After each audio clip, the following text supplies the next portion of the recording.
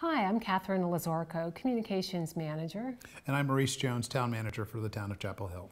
And we're joining you from Council Chamber at Town Hall to give you an update on your local government. Of course, the Council met last on September 11th.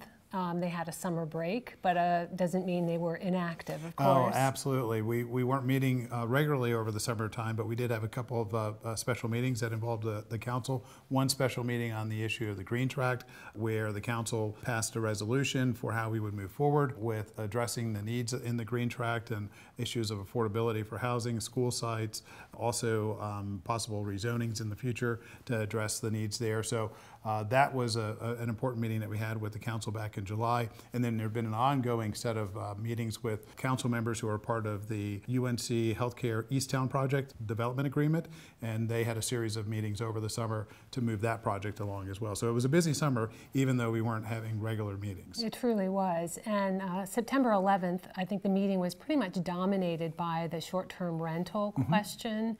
And what I heard from the council is that they want a very full engagement process before they really settle on any local regulations. Yeah, absolutely. And these short-term rentals are more commonly known as Airbnbs. And so there's a growing interest in finding a way to find a good balance to address the needs of folks in our community to be able to provide short-term rentals, but at the same time providing some fairness to that process that addresses issues like occupancy tax and then also the effect that short-term rentals could have on neighborhoods as well. So trying to find that right balance with any sort of regulation in the future. So as part of that discussion, Council agreed to have a short-term rental task force put into place that would look at all of the different issues that are involved with the issues of short-term rental, and then come back to Council in the spring with some recommendations and some options for moving forward, working with our staff and folks in the community.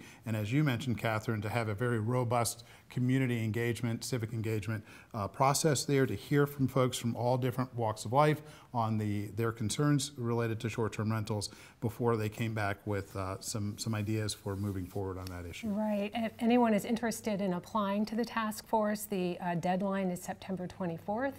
And the applications are available online. The day before that, September 23rd, is the date for an open house that's scheduled from 5:30 to 7-ish at the Seymour Senior Center off Homestead Road.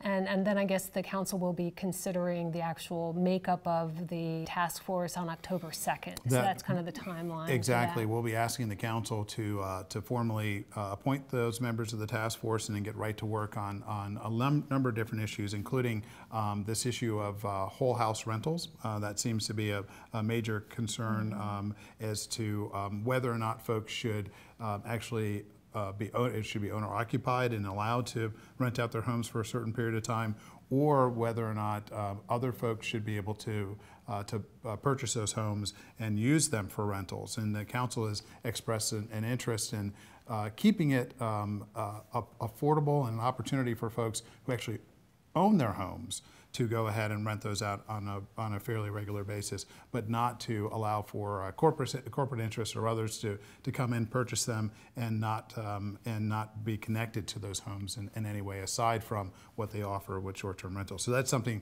that this task force will look at as well. And a long-term kind of review. Absolutely. I think they wouldn't be considering anything until spring of 2020. The earliest I think that it would come back to council would be the spring of 2020, and then we would get direction from the council for developing an ordinance that would come back at some point early next year as well, that council would consider and move forward to a vote on. Okay, and so the public can look forward to surveys and different kinds of outreach that the town will be conducting on that topic. Absolutely. So another initiative that has kind of come up is a transparency initiative. We have had a long history in Chapel Hill of clear and open government. We provide all of our council meetings online, all the agendas and minutes and videos. Right. There are a couple of council gatherings that are not videoed now. One is a work sessions and the other is an economic sustainability committee meeting of the council.